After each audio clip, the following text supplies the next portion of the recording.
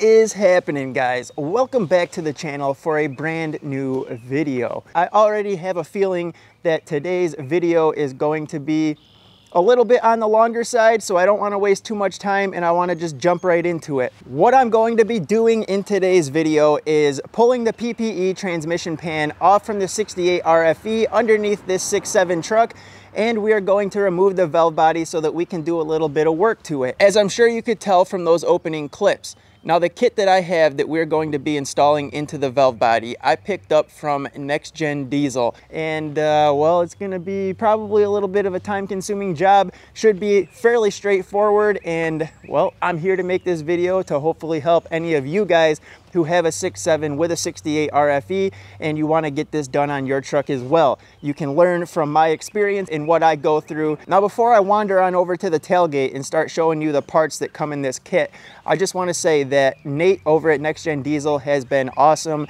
in getting back to me, answering some questions that I had, and I chose to go with his kit for the simple fact that it is just more than a bonded separator plate. Other companies like ATS, BD Diesel, and the other guys out there who have these kits for your 68Rfe valve bodies basically are just getting you set up with a bonded separator plate, and they don't have all the other little bits and pieces to go along with it. That is where Next Gen Diesel kind of stepped up a little bit to start including these other parts and make their kit a little bit more complete to help ensure that your valve body is going to be as happy as possible for as long as possible. Now, the main part and the main purpose of doing this kit is to get this bonded separator plate installed. And to keep it somewhat brief, what this basically does is change the fluid circuitry in the valve body, and it allows you to up the line pressure of the transmission, therefore allowing you to get stronger clamping force on the clutch packs, helping to generate a little bit less heat and whatnot from having less slippage, yada yada yada. You know the drill. And if you don't know the drill, I will have Next Gen Diesel's YouTube channel linked up below in the video description so that you can go and check out Nate talking about this kit and giving you the rundown on all the parts that are included in it. The next part we have is the accumulator cover plate. This plate right here is made out of a thicker piece of steel compared to the original one that comes from the factory, which I believe is like a stamped metal, and it's very thin and weak and prone to just bend due to higher line pressures. If you want to turn up the line pressure on your truck, what will happen is it can actually shear the heads off of the bolts that hold this thing to the valve body, and it can bend it and break it, blow an accumulator piston out, just causing you trouble that you don't want to have to deal with. So we have an upgraded beefy accumulator cover plate right here. This kit also comes with a new solenoid switch valve plug. And now for the main part that you do not receive in any of the other kits out there on the market, and that is the billet accumulator piston. These things are machined out with 3 different grooves for 3 different seals. You got 2 seals on each end of the accumulator piston, and then there's a 3rd groove right here for a scarf cut seal. But don't get me wrong, you don't want these things sealed up so tight that they don't allow any fluid to get by. They're actually designed to let some fluid by, as you can see from these little notches right here. So the seals go around each end here, and some fluid is meant to get past. But the thing with these is that they seal up nice and tight in the bore, and they allow the proper amount of fluid to get through, doing their job correctly. But like I said, guys, I'm not a transmission guru. I'm not a transmission tech. I don't build transmissions. I just know what I have been told, what I have seen, and just from the research that I've read about these things. So I am relaying the information that sticks out in my head and that I remember to you guys, and that is exactly why I am going to link up Next Gen Diesel's channel down below in the description so that you're able to go over there and check out their videos where Nate gives you the full breakdown on this stuff and tells you everything in great detail. So I have spent a ton of time already getting things kind of cleaned up in the garage, making room on the bench so that I had a place to put the valve body once I get it pulled out from the truck. And I had just a little spot that I could work on it, separate everything and not lose stuff, keep track of everything. So make sure you got yourself a good clean workstation, that you're not gonna contaminate the valve body with dirt, debris, anything like that, because anything that gets stuck to it or in it as you put it back together is gonna be right in your transmission, and that is the last thing you want. You don't want any contaminants in the transmission. So take the time before you get started to set yourself up with a nice clean work environment so that you're able to do this, do it correctly, and put everything back safely. Right now, I think I'm all set up and ready to go, so I'm gonna jump underneath the truck, start draining the PPE transmission pan. So the first order of business is I had to go ahead and just pull this shift cable out a little bit. There's two little metal tabs on it that I pinched, and I didn't take it all the way out. I just moved it enough so that I was able to get the plug undone on the solenoid pack right here.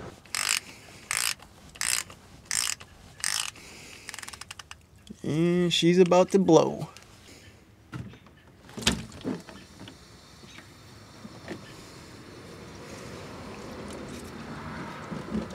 Look at that nice fluid. All right, so I got all of the pan bolts broken loose, broke them loose with a ratchet. Now I'm gonna use the wonderful little 3/8 stubby Milwaukee impact to just finish zipping them all out and get this pan out of the way.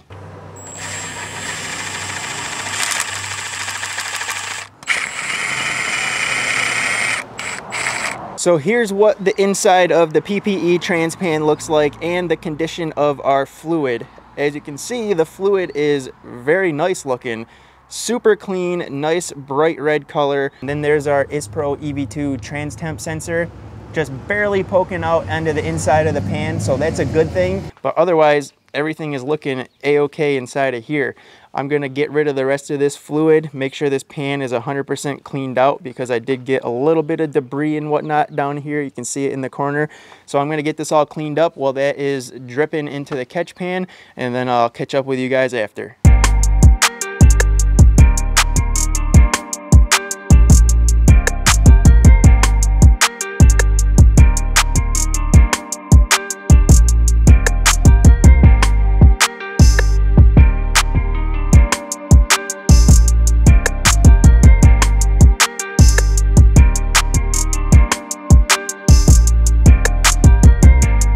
This is what you're going to be looking up at once you drop that filter out of place.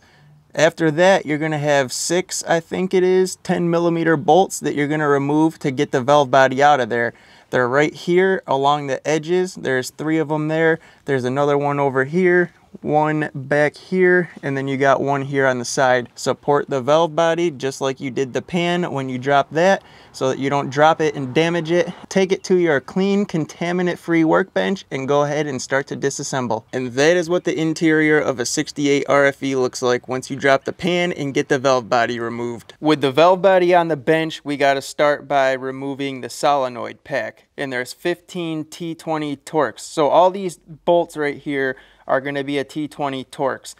15 of them up here in this region are for the solenoid pack. What I did was took a yellow paint marker right here and I went and marked all of the solenoid pack bolts so I know which ones they were, and then I can remove them and then I'll know which ones they are when I go to put them back. And then when I go to put everything back, what I'm going to do is use a white paint marker.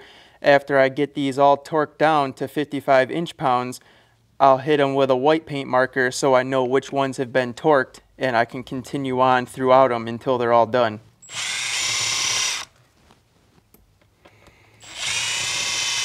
And before I started zipping these out with the impact, I went and broke torque on all of them with a little 1/4 inch ratchet. After those 15 bolts come out, the solenoid pack will be loose. It won't be held on by anything, so just support it, turn this thing over, and then grab it and set it to the side in a safe location where it's not going to get damaged or dirty. I got one T20 bolt left right here, and then this one here is actually a T15. Both of these need to come out so that you can remove this arm and lift this plate up out of the way so that you're able to slide the pin out from inside. And now with those out of the way, we can slide this pin out right here, and I'm gonna be very careful because I don't know if there's anything attached to it that can drop or fall, and it doesn't appear to be that way. It's just a pin, so I'm gonna set that with the rest of this stuff. Now we should be in good shape to flip this over and loosen up the rest of the T20 bolts so that we can separate the two halves and get to the separator plate. So what I'm doing right now is I am installing the seals onto the new billet accumulator pistons. We have the 2 seals on the ends and then the scarf cut seal in the middle.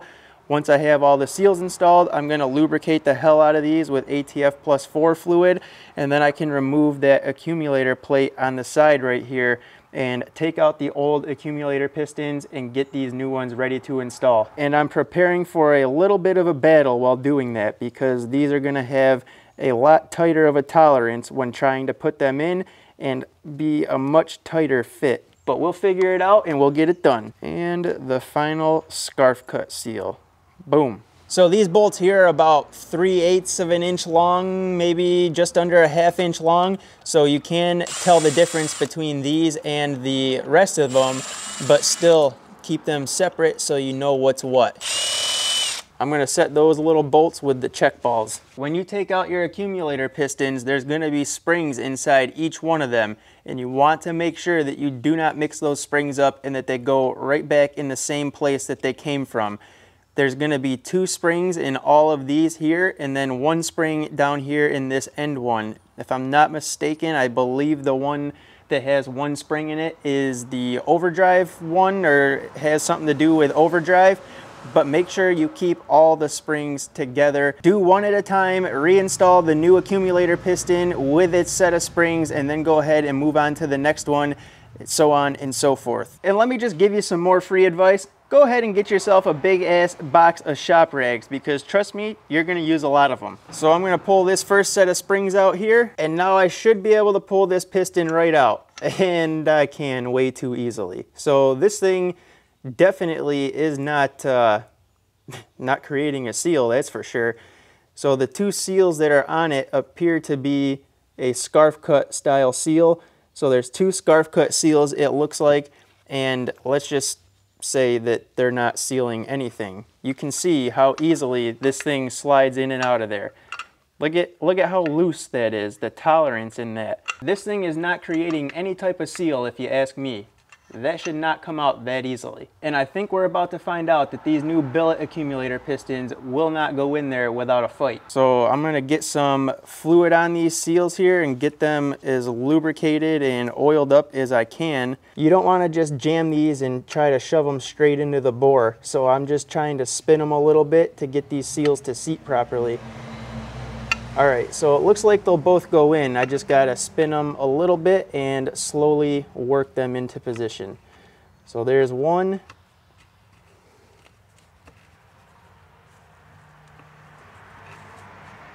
All right, we've got our first one in the hole. Go ahead and stick this set of springs in there. All right, let's get this seal going. All right, that one seemed good. And that one seems good. Yeah, these suckers definitely create a vacuum and a seal. You can feel it. As soon as I get this seal to kind of start in there, and then I went to pull it out and flip it to get the other seal started and seated, you could feel the suction on this sucker.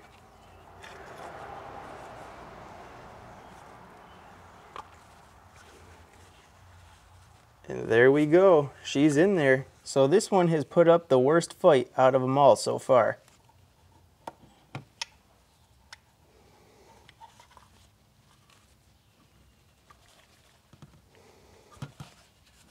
There we go, we got her. And the springs.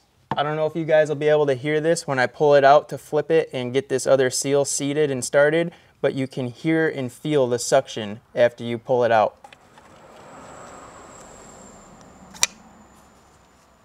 Versus this stock one, nothing.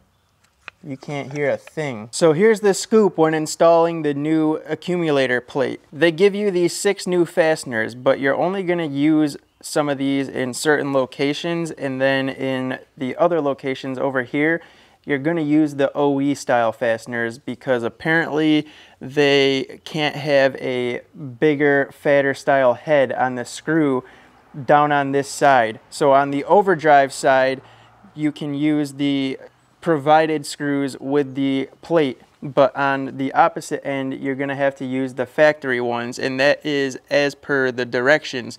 The OE screw locations cannot have thicker head fasteners. And there's also extra holes on this plate that you can mark out on the valve body and then you can drill and tap those holes to use additional fasteners for some extra clamping force. But we aren't going to be going that route because I don't have the drill bit or the tap, and I don't really think that it's necessary.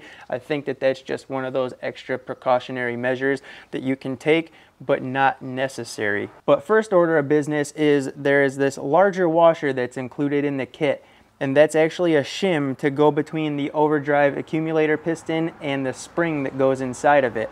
So you get the piston installed and then put this shim on the end of the spring and then slide the spring into place. And the overdrive accumulator piston is the only one that has one spring in it. So I'm using 3 of the provided screws right here on the overdrive end, and then 4 of the original OE screws on the rest of them. And if I had the drill and the tap for this kit, I could punch out these 3 extra holes here and then use these last 3 provided screws in there to get some extra clamping force on this plate. But we should be good. These provided ones are going to get torqued down to 70 inch-pounds, and then the OE ones will get torqued down to 40 inch-pounds, and that should be plenty for us. The next thing on our to-do list is the solenoid switch valve, which is located right here. There's a channel in here, and there's a little clip that you have to get a little pick in there, and you can lift that right up out of there. So you just get a little pick in there and then just pull this little clip right up out of there. Then use your pick to get down in here and just move the solenoid switch valve to the end of its bore there, and you can go ahead and remove that and get your new one installed. So your OE switch valves are actually just like 3 little plugs, and that's it, and they sit right in this bore. And the way that this new one is set up is a little billet aluminum plug that sits on this other one that actually has a little guided stud, I would call it. And what that's gonna do is basically help to keep these aligned so that they don't get cocked and jam up more or less inside the bore. So they're gonna go in just like this. You're gonna install the new ones and then use one of your OE end plugs over it, and then go ahead and put your little retaining clip back in. And now we are on to installing our bonded separator plate. And what is nice about this separator plate and sets it apart from the competition is it is bonded with a gasket on both sides. They're not a separate gasket that comes in the kit and then you have to lay it on here and then lay it down on the valve body and pin it down between the channel plate and everything. This all comes bonded, dual-sided gaskets, ready to go, and that is it. So let's go over the instructions for this bonded separator plate really quick. They're not all that clear, but after I looked at them a few times and realized that I misread them and misunderstood them, I'm gonna break it down for you guys to make it easier if you guys are going to install this kit. So basically what you got here on this sheet, it tells you for stock applications, you're gonna overlay your stock separator plate onto the new bonded separator plate, and you're gonna drill these 2 7/64 holes. So when you take this stock separator plate and you overlay it onto the new one, you're gonna see this little mark right here, and it shows you on the directions where it is. And you're going to use that hole in the stock one as a guide to drill your new 7/64 holes. And that is for a stock application with no transmission tuning. And there are my 2 7/64 holes right there, which go into a little worm track inside the channel casting, the channel plate. Now, if you have a heavy duty application, you aren't going to drill those 2 7/64 holes, and what you're going to do is drill a 1/8 inch hole over here. And what that does is allow you to get those higher line pressures if you have transmission tuning. And they clearly state that a Sonax or even like a BD line pressure booster is not transmission tuning, and it will not work with this modification of drilling a 1/8 inch hole there. So if you have just a line pressure booster from Sonax or BD diesel, don't drill the 1/8 inch hole. Drill the 2 7/64 holes and keep the stock application for your truck. If you decide you want to get transmission tuning later on down the road, You are going to have to pick up a new bonded separator plate, pull this valve body back out, and swap it out with a new one to keep these two 7/64 holes blocked off. But you don't want these two 7/64 holes drilled if you're drilling the 1/8 inch hole through this little channel here. So if you are going to do transmission tuning down the road, you don't have it yet, I would suggest going with the two 7/64 holes for now and just running it as it was in its stock form. And then once you get your transmission tuning, go ahead, drop the valve body back out of the truck, replace this bonded separator gasket with a new one, and then punch your 1/8 inch hole and leave this spot right here solid, and do not drill the 7/64 holes. Then reinstall everything and then install your tuning for the transmission, and you'll be good to go. So for now, I'm gonna start putting this thing back together. I've already got all the check balls back in where they belong. Once I get it back together, we can reinstall it into the truck, and then later on down the road, I will go ahead and get the transmission tuning to bump the line pressure up. We'll just go ahead and quickly swap out this. We already got all the hard stuff done and replaced everything else, so it won't be that bad to just drop this back out again. Swap out the separator plate, put a new one in there, drill that 1/8 inch hole, and bump up our line pressure for some better holding power on the clutch packs. Channel casting and separator plate are laid back in place. There is 2 alignment dowel pins to help it go back into its position. And now we are just putting all the screws back in. And these are where the solenoid pack gets bolted on. So we need to basically just follow straight across, straight up, and then everything below that and over is what you got to put in to clamp this thing back down. I'm tightening these down to 55 inch-pounds and working from the middle out.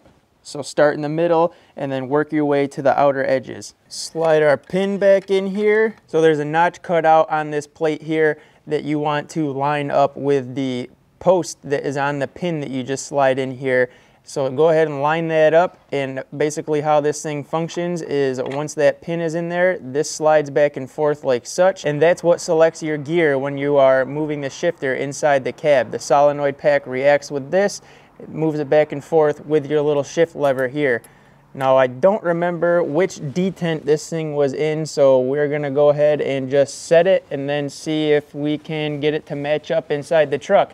If it doesn't match up, we'll have to pull it back out and adjust it. After you get your solenoid pack back on your valve body, you want to bring it down here underneath the truck, put it up into position to see if your shift selector is going to line up with this pin right here on the linkage stuff inside the case. So that's how you're gonna determine which detent that shift selector rod on the valve body is going to be in. So just put it back on there for now, and then get it back down underneath the truck, put it up there, and if it doesn't line up, just pull the valve body down, move that selector forward or backward a detent until it lines up, and then you're good to put the valve body back up in there. Valve body is mounted back up in there. I just need to torque down those 6 8mm bolts to 106 inch-pounds. Then I can get the filter put back in, reinstall the pan and the gasket, torque that down, fill it up, and then we can fire it up and see what she does. You guys already know the deal. Use a little bit of Vaseline around the pan here, and then we set the gasket on there just to help hold it in place. Then I feed a couple of the pan bolts up through there to hold the gasket and get this thing started onto the bottom of the transmission. And then we can go ahead and feed the rest of the bolts up in there, get them all tightened down and torque them, and start filling it up with fluid.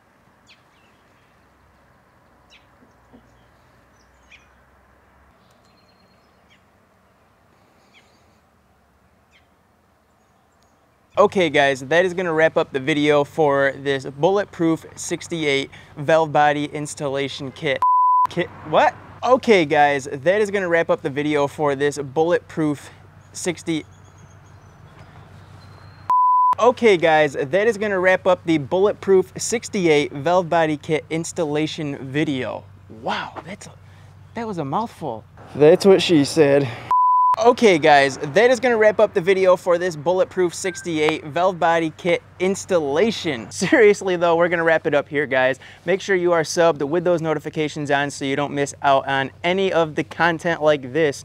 with the 4th gen Cummins build. Also, if you guys could hit that like button on your way out, I would greatly appreciate it, especially for trying to go as in-depth as I could with this installation process. The directions that come with the kit are not really all there. There isn't really too many directions. So I believe I'm probably one of the only or one of the first videos to be out here on YouTube to show how to install this kit from start to finish. So I tried to give you as much info from my experience with this as I could. So if you guys could hit that like button for me, I would greatly appreciate it. And don't forget to check out all those links down below in the description to everybody helping out with the 4th gen content. Go check out Next Gen Diesel's YouTube channel if you want to get more of the technical specs on this kit and more technical specs on the 68 in general. Nate does a really great job of breaking it all down and giving you all that nitty gritty. So go check those guys out. Let them know that I sent you, and I will see you guys again soon in the next video. Peace.